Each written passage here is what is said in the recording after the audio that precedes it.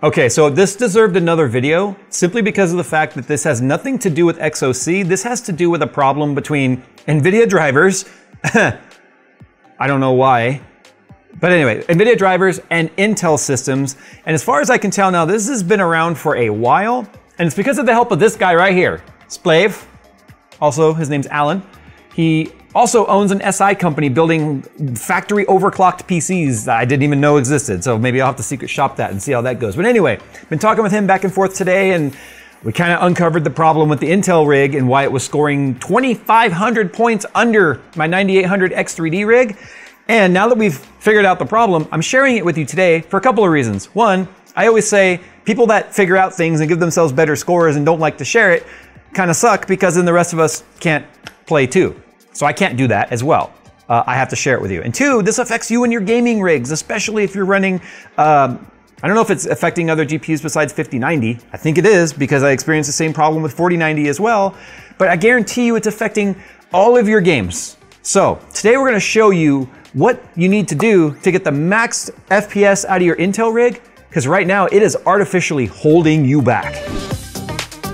Today's video is brought to you by our brand new GPU Apocalypse 2.0 shirt, kind of immortalizing all of the stuff you love about today's GPUs. Our GPU Apocalypse 1.0 shirt was actually one of our most famous and popular shirts, and now it's re-immortalized with GPU 2.0. But let's face it, the Apocalypse never went anywhere, it just evolved. Just like this shirt. Go buy it now. Okay, so I've kind of reverted the system back to the state at which it was in the last video that you saw. And just for sanity right now, because we can do this all on the fly, it doesn't even require a reboot, as long as the system doesn't crash.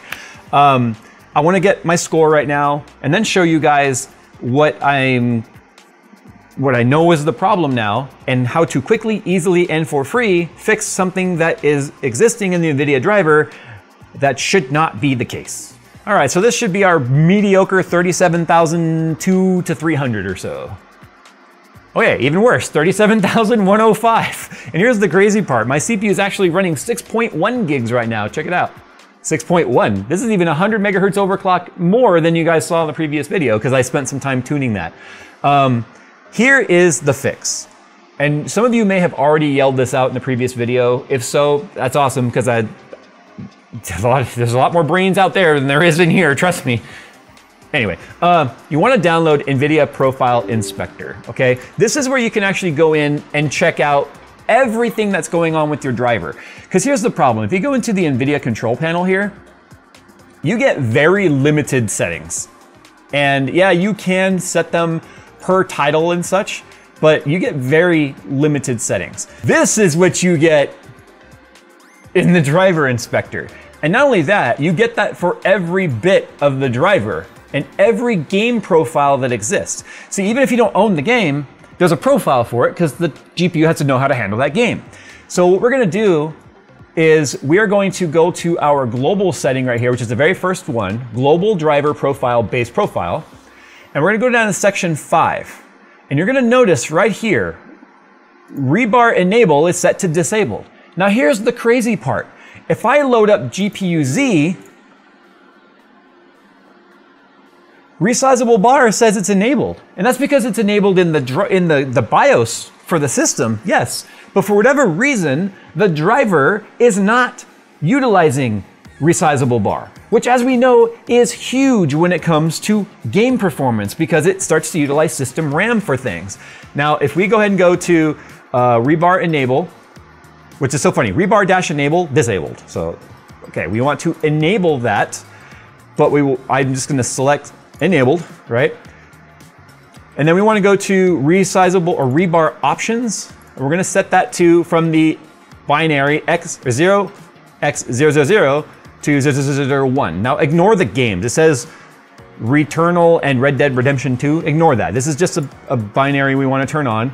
And then rebar size, we want to do the one that ends in 4, or has a 4 in it right there. Red Dead Redemption 2, x0, x, bunch of zeros, 4, and a bunch of zeros. We want that one.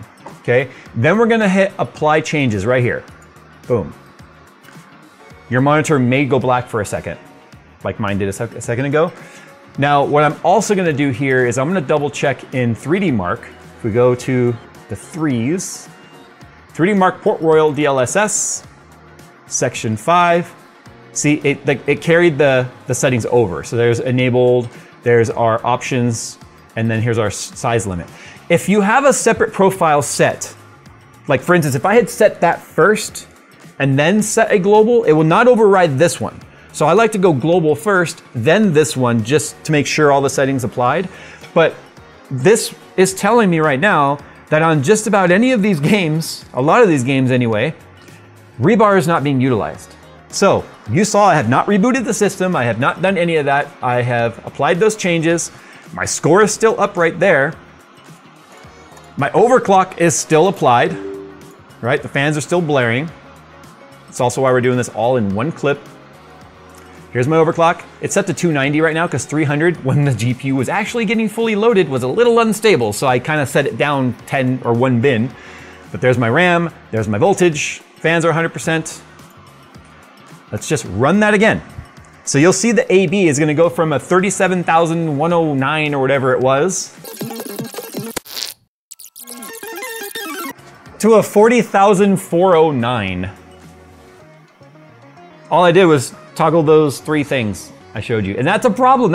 Why would that be off in the driver? In a setting you can't even see. Because the thing is, when anytime anyone says, hey, check if your if resizable bar is on, they always go to Tech Power Up GPU Z and then look at it in that one section right there where it says enabled. But all that's mimicking is what the BIOS setting is, but then the GPU driver itself is not utilizing. Now here's the other problem.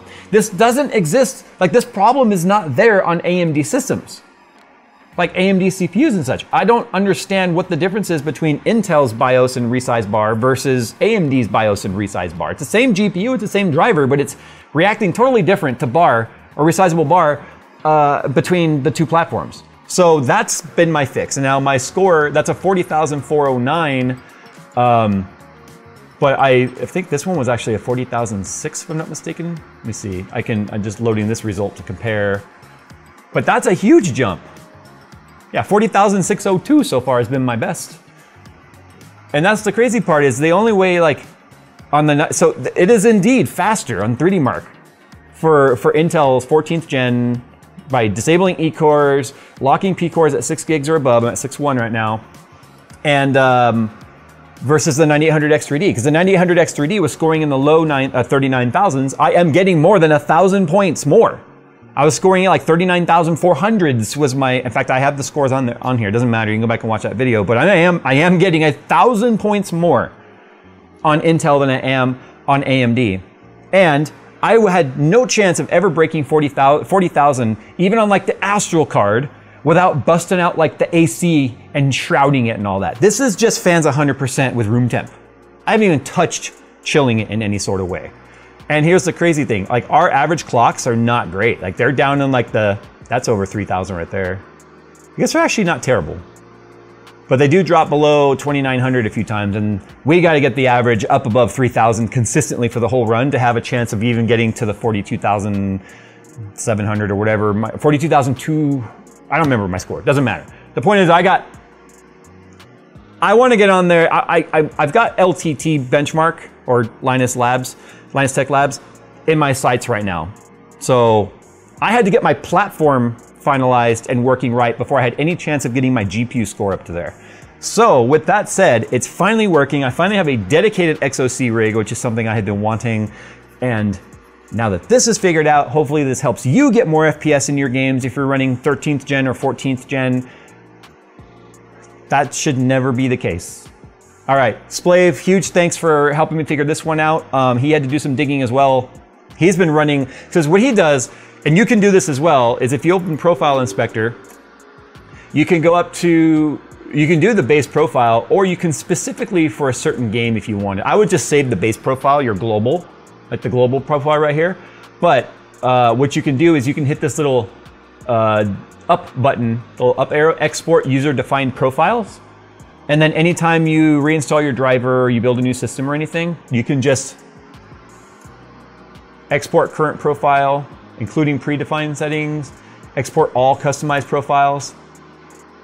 You can select the various profiles that you've customized, etc. They'll all show up right there, and then you can just import them later. So if you ever make a change or have to update your driver or something and these could get overwritten, just import the new profile. Sucks to have that extra step, but this shouldn't be happening to begin with. Shouldn't be a step you have to do. So just another gripe to add on to the pile of the 18-layer cake of NVIDIA gripes that we've got. Yeah, you would think turning a setting on means that it's on, right? Well, the setting is on, it's available to the GPU and the driver, but the driver decided to just ignore it. Yay. Good job, NVIDIA. Thanks, Splave.